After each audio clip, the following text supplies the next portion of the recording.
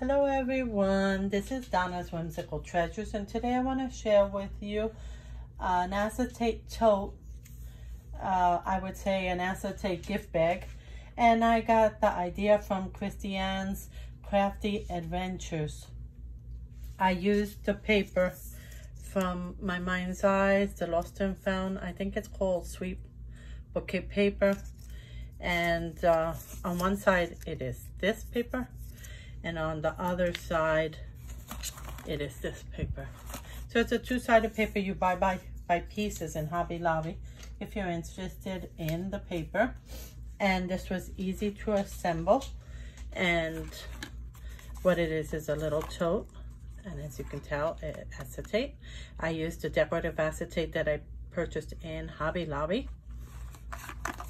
There you can see it better. And the paper is two-sided, so I have the flowers on one side and these pretty little squares on the other. I sewed the handles with gold thread. I decorated the front of the tote with some pearls on the bottom, faux flowers. I have 3 fabric flowers with some bling from Prima. I got a little bottle from the Dollar Tree and I filled it up with sequins, and I made this little cabochon and this little heart. I added it on and it hangs and it dangles right there in the center. Over here I have a puffy heart and a flower. I made this embellishment. It's actually a button, and then I use some bling that I purchased from I'm trying to remember the internet store, scrapping stampers. And then I made a double bow, and this trim like that you can get in Joann's or Michael's, and probably Hobby Lobby too. And then I put this other trim up here and some rose cabochons over here, seam binding, double bow, a little bling over there in the center, and it came together pretty easy. And then just inside, to give an idea, you do fit a rosette. I put a couple of things in there. I got the little jars from Dollar Tree. I think it's 6 or 8 of them. I put sequins inside and some seam binding, a little bling on it, and it fits very nicely inside there. And I made a flower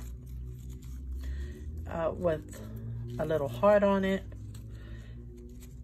And just so you can see, if you know a little bit about jewelry making, I don't know much, but I know that looked nice, so there we went with that. And it's a foam heart. So that all fits nice and comfortable inside of it. This is the first one, which I like a lot. And then I made a second one. In this one, I used Maggie Holmes ephemera here and here, and that little pinwheel also is Maggie Holmes. This is Havana collection from Prima, and I put a little bee, which is a puffy heart, and I used this little gold bow, and that comes from the Paper Studios, and the love also comes from the Havana collection. And what I do is highlight it with a little bit of gold stickles. I have threading throughout. On this one also, flowers that I got in Hobby Lobby. This is all Maggie Holmes and Maggie Holmes and Maggie Holmes. That too, and that little flower too. And then I just put a 3 or 4 bow thread over here on this side. I made this little candy charm and a little button here, more little goodies throughout, scattered throughout, to highlight the front of the purse. The side and the back have this pretty fringed trim and small flat backs. This is a 3mm flat back. I think it came out really cute.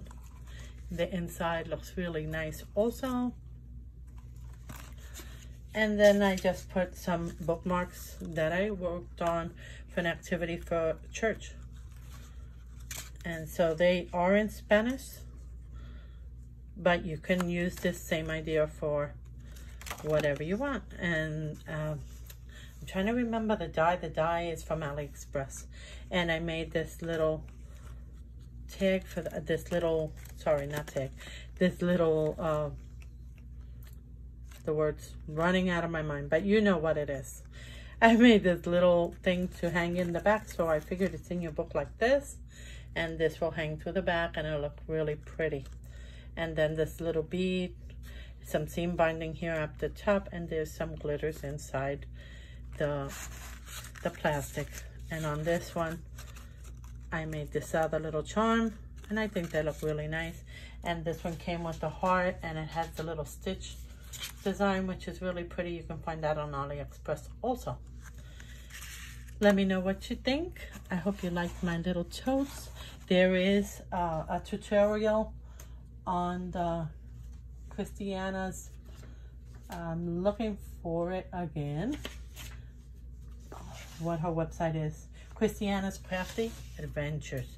So if you're interested in making one, go over to her channel and you'll see a tutorial on how to put this together. It's pretty easy and a lot of fun. Have a great day, everybody, and be safe. Bye.